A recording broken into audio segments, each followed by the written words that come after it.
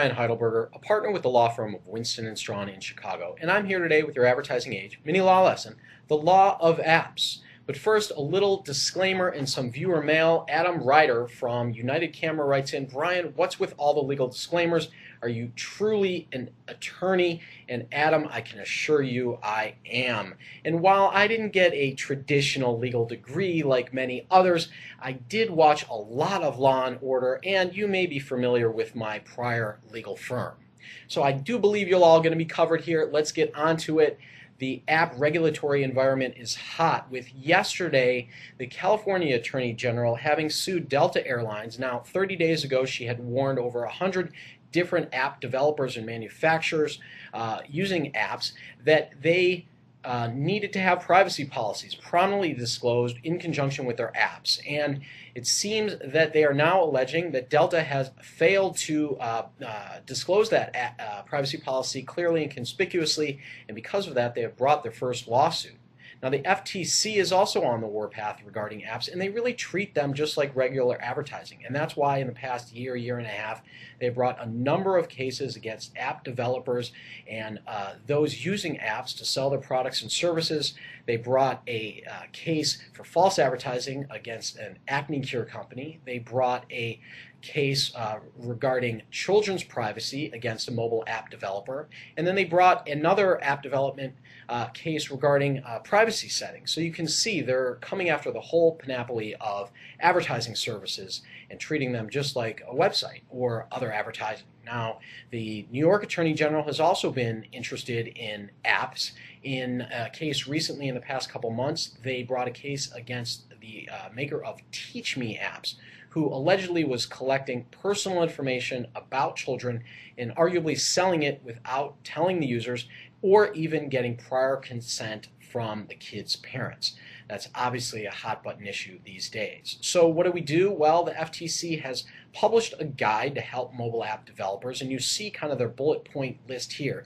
Some seem self-evident, but something to keep in mind is that while things seem self-evident, many people are getting in trouble for these various things. Tell the truth about what your app can do. That seems obvious, but you want to make sure that you're telling the truth and you're not burying the details somewhere else. You see a couple bullet points down there. Offer choices that are easy to find and easy to use. Basically, judges and the regulators say that regardless of disclaimers, things need to be prominently disclosed, clearly and conspicuously disclosed, and if they're not, they're going to be considered that they're not even there. Now, what else do you see on this list? You see a lot of things about privacy, building in privacy considerations from the start, protecting kids' privacy, get consent before you're collecting sensitive information, and keeping data secure. Obviously, within apps, privacy is the one very important thing, and you don't want to rely on anybody's word that they've got you covered. You want to go through and see exactly how do you have us covered. How are you collecting kids' information? How are you keeping it secure? How are you getting consent? Make sure you've buttoned down all those things, because regardless if somebody told you that you were covered, if you're not, you are going to be the one who's liable. The FTC has also made some recommendations regarding children's apps. Now, they say that there is certain key information that really needs to be disclosed in simple and short disclosures or icons that are really easy to find. Now, what is this key information? That's what the app collects, how the information will be used, with whom the information will be shared, and if the app connects with any social media or allows any kind of behavioral advertising. All of that key information needs to be short, simple, and disclosed in an easily understood format. Now, that may not be easy for you to do, but at the end of the day, the FTC doesn't care. You've got to find a way to do it. What else? Well, we know about the privacy policy. You need a privacy policy, and you need a link on the app promotions page, in the developer's disclosures, or another easily accessible form. And that's from the FTC, and we believe that the state attorney generals feel the same way.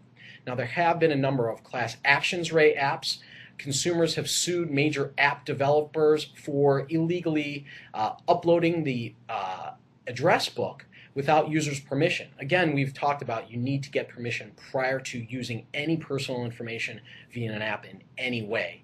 And another interesting one, cab drivers in San Francisco recently sued the Uber app, which is kind of a rideshare company, and they're alleging that they're violating business practices laws and skirting laws regarding registration as a taxi.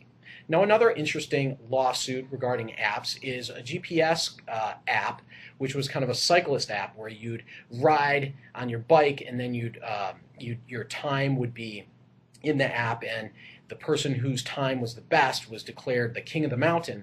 A rider in that app actually died, and the family of that biker is now suing the app developer. Now, the case is not done, and I'm sure the app had some good disclaimers. But of course, a good disclaimer is not going to get you around necessarily a lawsuit. You definitely want to make sure you have some insurance. Now, let's get to that in talking about app development and what are the considerations you need to have when you are developing that app or you're creating app development agreements. You want to make sure that you have language that talks about who owns the code. What about the pre-existing code? And what about third-party code that's in there? You see the kind of considerations here. You know, the client should hopefully own all the code and content that relates to them.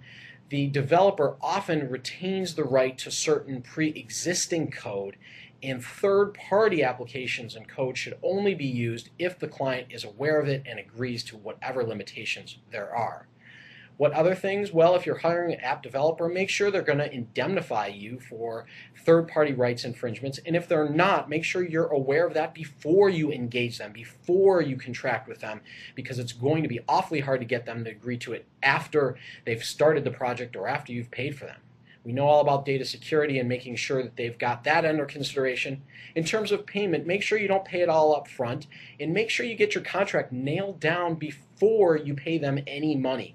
What you want to do is pay them on milestones, so if anything is not completed or not completed to your satisfaction, you have some leverage there. And certainly you want to make sure that the developer of your apps has some intellectual property coverage for insurance and adds you as an additional insured that will help you be covered there. Now, in your app development agreements, you want to cover things like privacy and data security and behavioral advertising. You want to make sure that they're going to be compliant with third-party platforms where you'll be selling your apps, like BlackBerry World or the iTunes Store. So you want to cover those issues as well. And finally, you want to look into a couple other issues, like intellectual property clearance. The name of the app. You got to clear that just like any other product. You want to make sure that any product claims are vetted just like any other product claims you'd put in advertising. If you're conducting sweepstakes or contests or other promotions, make sure you have rules. Make sure they're legal. If you're talking about sales, you've got to consider all the e-commerce issues that anyone would on any other website. And of course, there's children's issues, not just the privacy considerations we've talked to, but all the KRU type issues, and that's Children's Advertising Review Unit, those issues that children advocates are concerned of. So that's it for today. I know you were probably about to blow your head off, but if you were, stop, because we're done. I hope you enjoyed this, and just remember, let's be careful out there, and we'll see you soon.